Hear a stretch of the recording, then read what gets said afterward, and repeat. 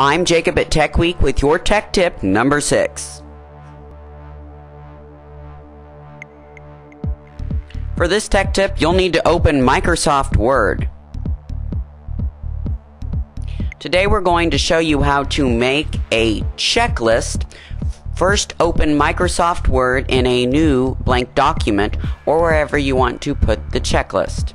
To start off with, we're going to go up to the Insert and hit Tables and do 2 columns.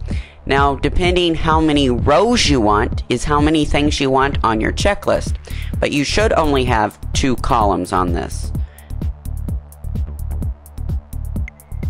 Okay, now that we have our columns in, we're gonna put in our check boxes. Now, some of you may already have a tab up here called the Developer tab. If you don't have the Developer tab, click the Office button and Word Options. Make sure Popular is selected and click Show the Developer tab in the ribbon. Then click OK. The Developer tab is then added up here in the ribbon. Click the Developer tab and click this little icon here. It's called Legacy Tools. And you're going to add a checkbox form field. Once you add that, copy it. You can use Control-C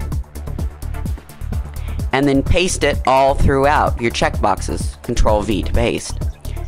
Now for this, we want to make it auto-fit. So we're going to right-click and click Auto-Fit and auto-fit to the contents. So it's only going to be as big as the contents. Now we're going to put what we want in our checklist. We're just going to put numbers in.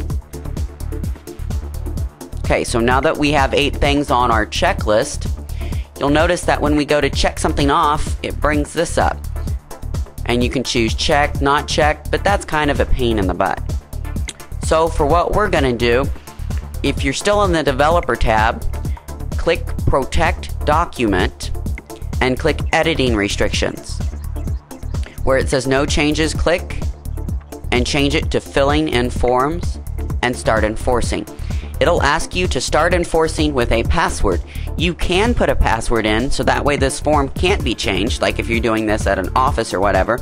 But if you're at home and you just really don't need a password, just hit OK and it won't put a password in. Now you can fill in the forms by checking the boxes by just simply clicking. And you can't modify the boxes until you go back in to the Developer tab, click Protect Document, and hit Stop Protection. Now you can simply format your checklist the way you want it to and use it. For more tech tips and how-tos, visit us at youtube.com/techweekreview. I'm Jacob and enjoy your afternoon.